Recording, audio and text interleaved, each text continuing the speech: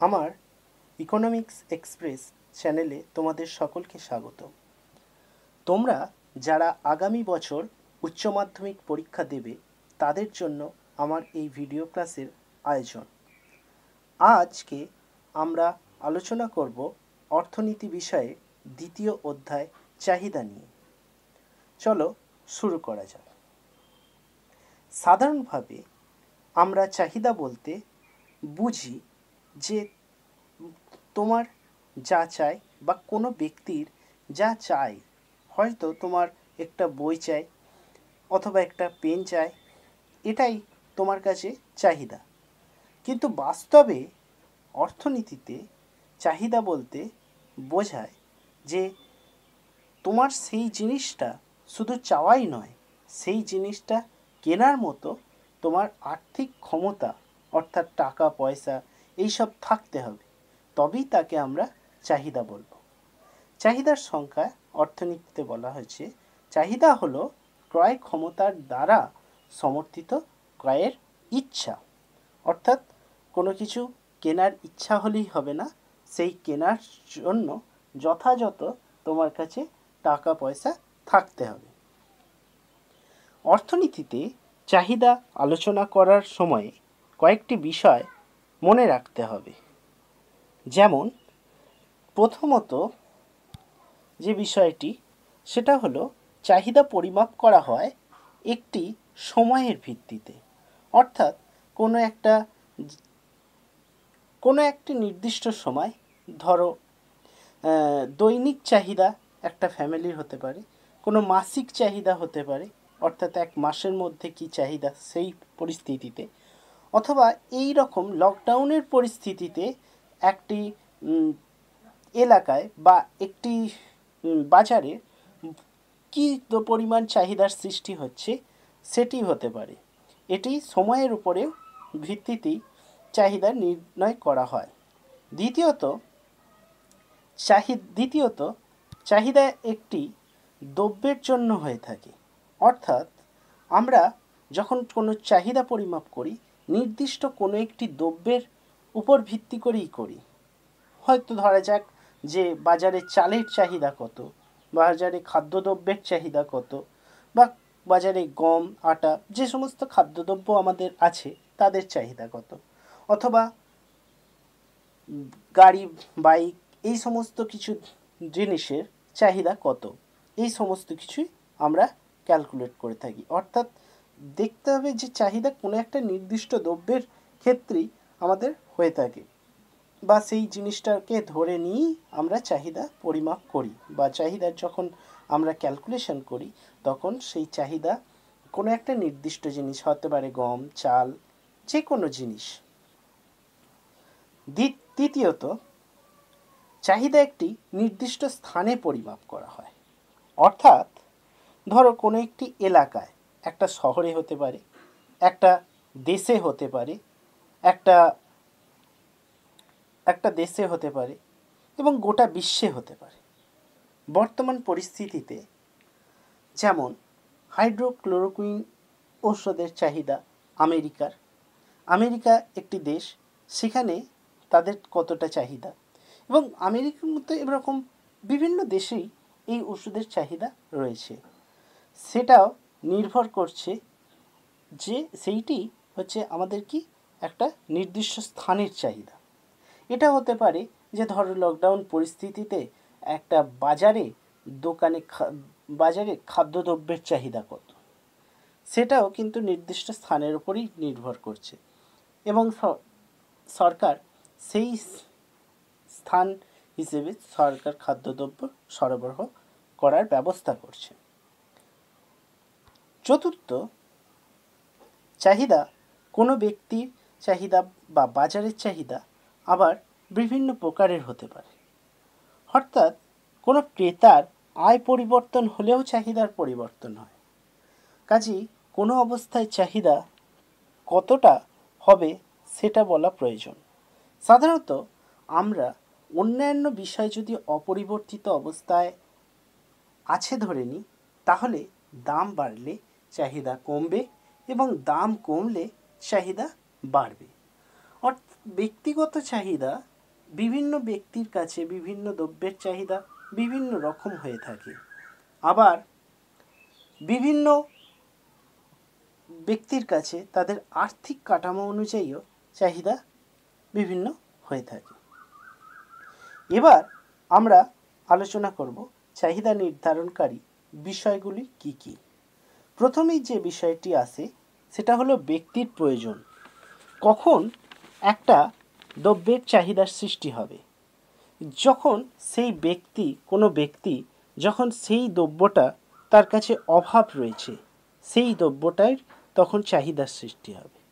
ধরা যাক কারোর বাড়িতে বর্তমান সময়ে খাদ্যদ্রব্যের অভাব রয়েছে, তো সেই খাদ্যদ্রব্যের চাহিদা তার কাছে সৃষ্টি হবে।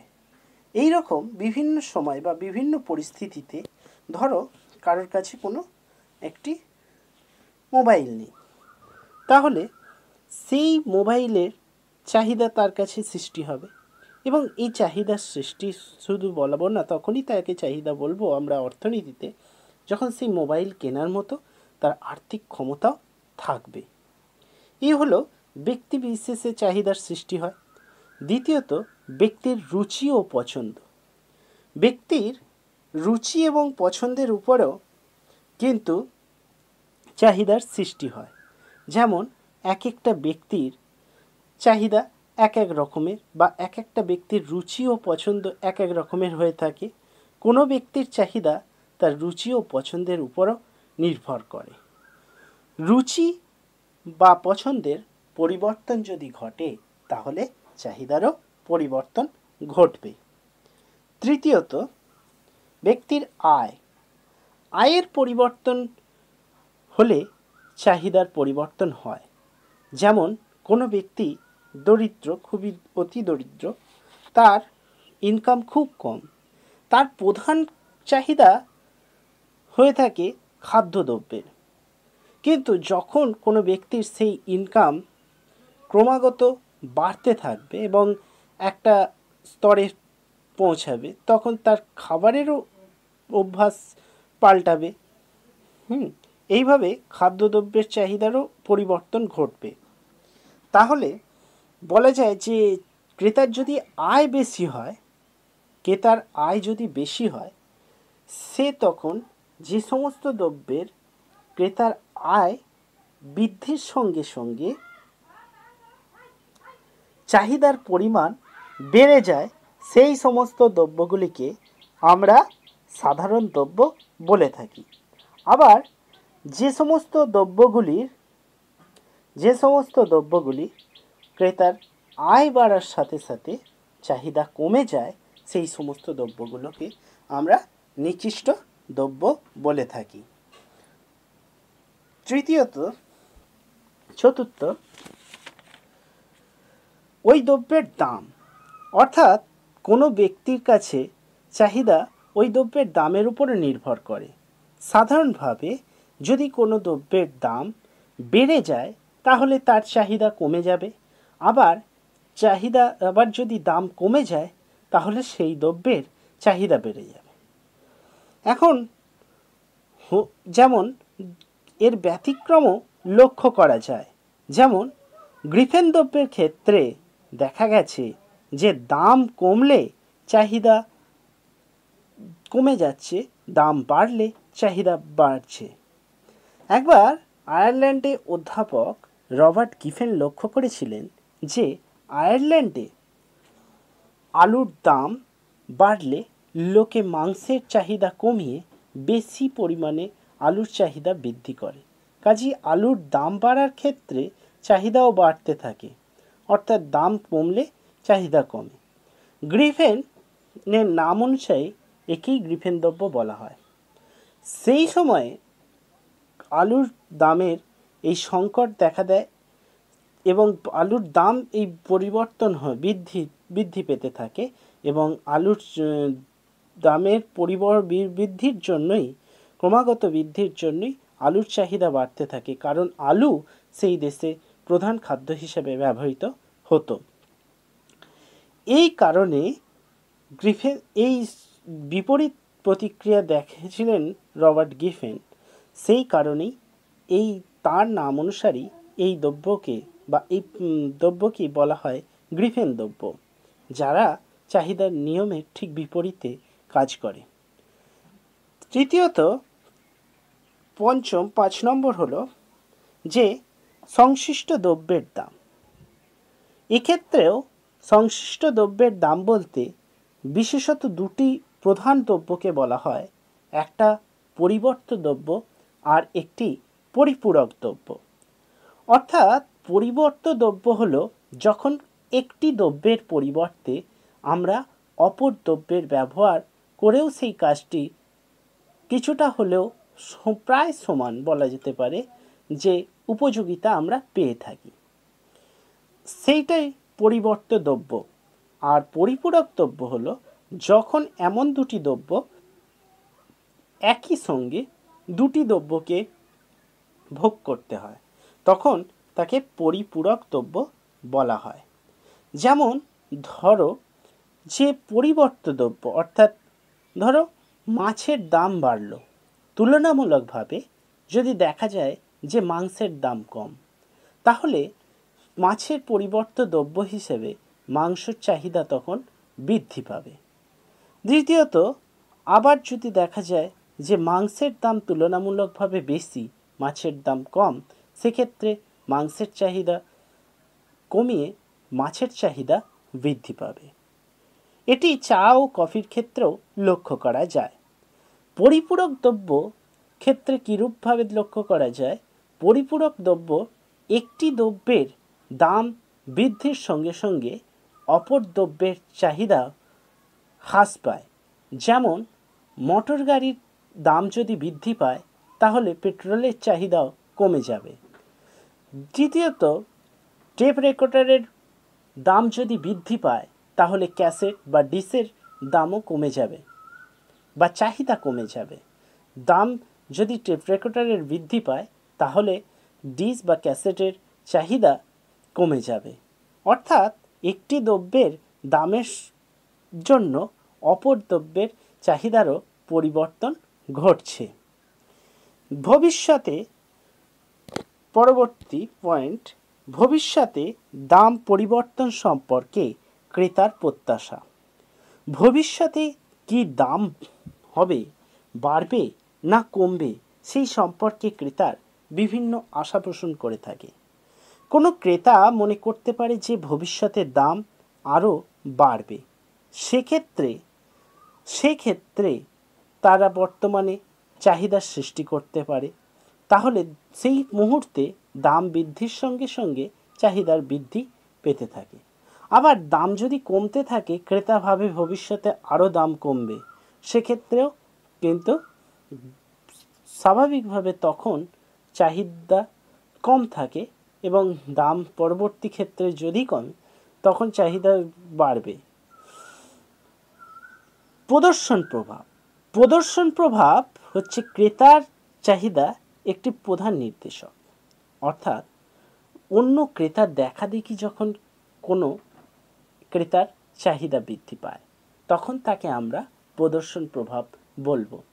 ধরো তোমার পাশের বাড়ির কেউ একটি ল্যাপটপ কিনেছে, সেটি দেখে তোমারও ইচ্ছা হলো যে তুমিও একটি ল্যাপটপ কিনবে।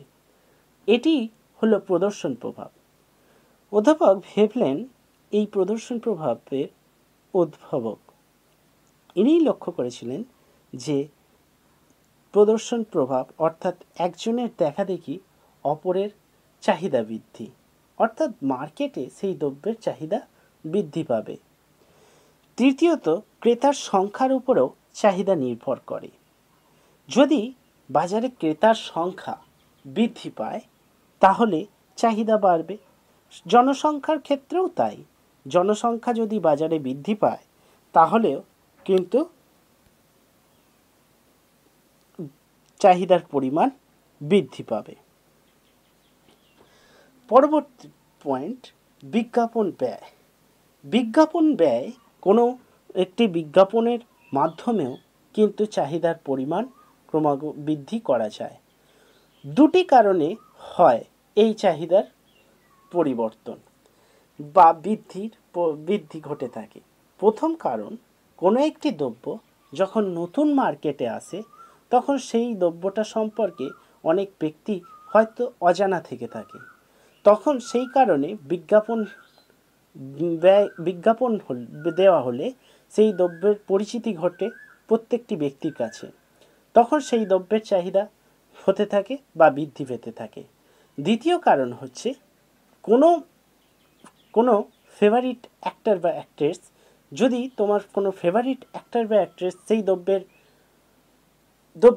অ্যাড বা বিজ্ঞাপন দিতে থাকে, তখন সেই দ্রব্যের চাহিদা তোমার মনে মনে বৃদ্ধি পাবে এবং সেই দ্রব্যই ক্রয় করার চেষ্টা করবে তুমি। এই কারণেও কিন্তু চাহিদার পরিমাণ বৃদ্ধি পেতে পারে।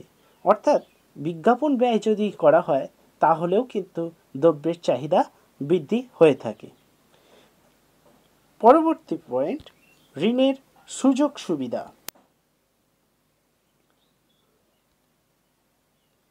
ঋণের সুযোগ সুবিধা ও সুদের হার। অনেক সময় স্থায়ী দ্রব্য ধারে কেনা হয় বা কিস্তিতে টাকা শোধ দেওয়া হয়। এই অনেক সময় ব্যাংকের কাছে ঋণ নিয়েও কোনো স্থায়ী ভোগ্য দ্রব্য কোনো শর্তে ঋণ পাওয়া যায়। এই সুদের হার যত কম হবে তত ঋণ পাওয়া যাবে এবং তত চাহিদার সৃষ্টি হবে, তত চাহিদা বাড়বে। পরবর্তী পয়েন্ট, নতুন দ্রব্যের প্রচলন। নতুন দ্রব্যের প্রচলন, বাজারে যদি কোনো নতুন দ্রব্য আসে তাহলে সেই দ্রব্যের চাহিদা বাড়বে। যেমন আগেকার ইলেকট্রনিক্স টিভির পরিবর্তে বর্তমানে এলইডি বা এলসিডি টিভির চাহিদা বৃদ্ধি। এটি নতুন দ্রব্যের চাহিদা প্রচলনের ফলে, নতুন দ্রব্যের প্রচলনের ফলে এদের চাহিদা বৃদ্ধি। আগেকার সুইচ কিপ্যাডযুক্ত ফোনের থেকে বর্তমানে স্মার্টফোনের চাহিদা বৃদ্ধি। তৃতীয়, আয় বন্টন। বাজারের মোট চাহিদা আয় বন্টনের উপরও নির্ভর করে। বিভিন্ন ব্যক্তির ভোগ প্রবণতা বিভিন্ন হলে আয় বন্টনের পরিবর্তন ঘটবে, মোট চাহিদারও পরিবর্তন ঘটবে। উক্ত চ্যাপ্টার থেকে বা এই পর্যন্ত তোমাদের এই পর্যন্ত যে সমস্ত বিষয়গুলি বিশেষ করে মনে রাখবে তোমরা, সাধারণ দ্রব্যের সংজ্ঞা অর্থাৎ সাধারণ দ্রব্য কী এটা তোমরা মনে রাখবে। পরবর্তী তোমরা নিকৃষ্ট দ্রব্য কী সেটি, তার সংজ্ঞা কী সেটি মনে রাখবে। তৃতীয়ত, পরিবর্ত দ্রব্য কী এবং পরিপূরক দ্রব্য কী তা তোমরা মনে রাখবে। পরবর্তী ভিডিওতে আমরা চাহিদার তালিকা, চাহিদা রেখা, চাহিদা অপেক্ষক, ব্যক্তিগত চাহিদা এবং বাজারের চাহিদা ও চাহিদার নিয়ম নিয়ে আলোচনা করব। যদি তোমাদের আমার এই ভিডিওটি ভালো লেগে থাকে তাহলে তোমরা লাইক করবে, শেয়ার করবে। তোমাদের যদি কোনো প্রশ্ন থাকে তাহলে তোমরা আমাকে কমেন্ট করে জানাতে পারো। আর তোমরা এই চ্যানেলটিকে সাবস্ক্রাইব করবে এবং পাশে বেল আইকনটি অল নোটিফিকেশান করে রাখবে, যাতে পরবর্তী ভিডিওগুলোর আপডেট পেয়ে থাকো।